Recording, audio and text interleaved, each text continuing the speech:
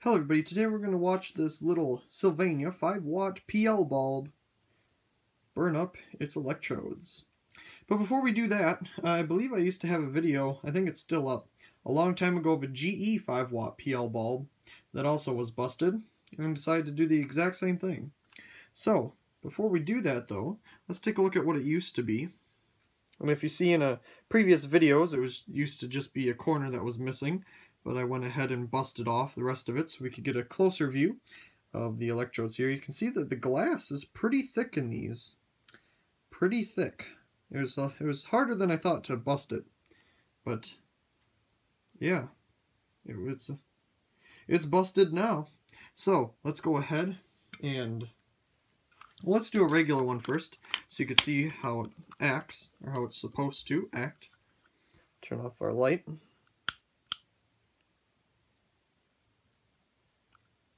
This one might not work.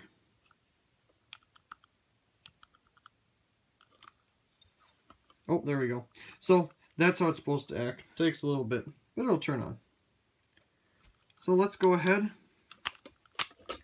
and try this one. I wouldn't recommend trying this at home, but because it's safety hazard, excuse me.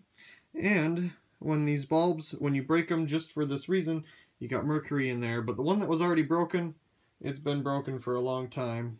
Someone else broke it, so I decided to break it all the way for them.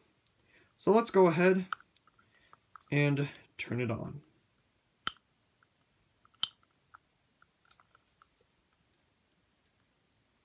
Let's turn off our main lights to get a better effect. This is pretty cool.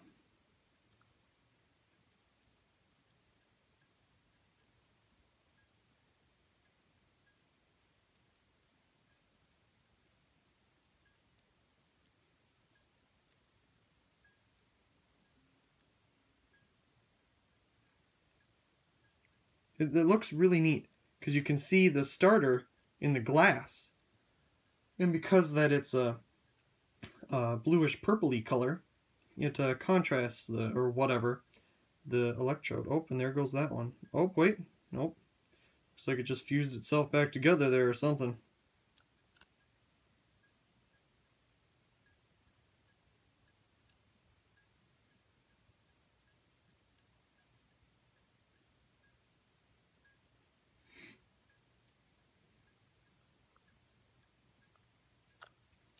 Ballast isn't getting really warm.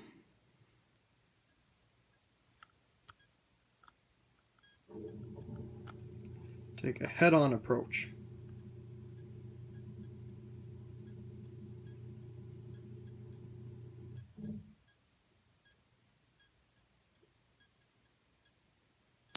Oh, and there it goes.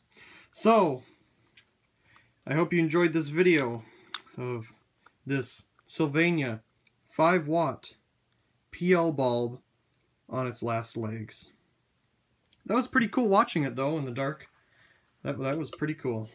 So once again, I hope you enjoyed, and also please comment, rate, and subscribe, and thank you very much for watching.